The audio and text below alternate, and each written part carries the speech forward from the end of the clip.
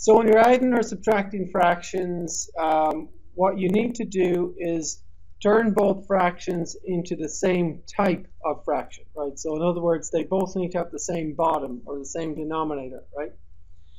So what we need to do is find the lowest common multiple of these two numbers, these two denominators, right?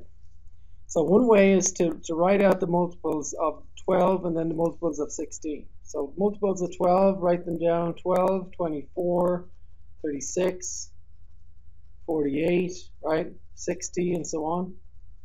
And then for 16, we have 16, then 32, and then what? 48,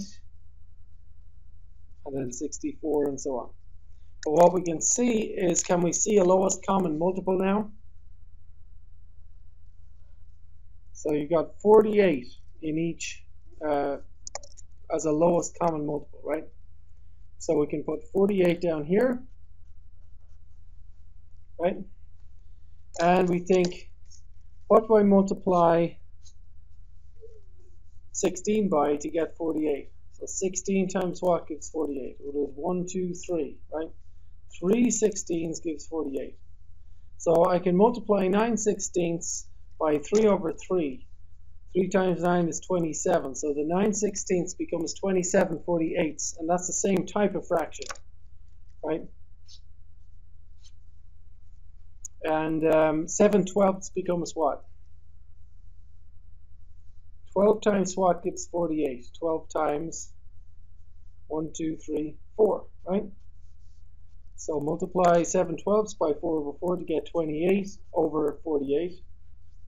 So we have 27 48ths plus 28 48ths.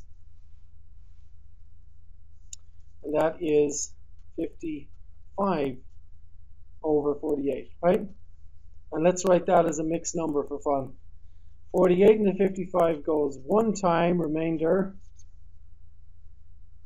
7. So 1 and 7 48ths, right? Or 55 over 48.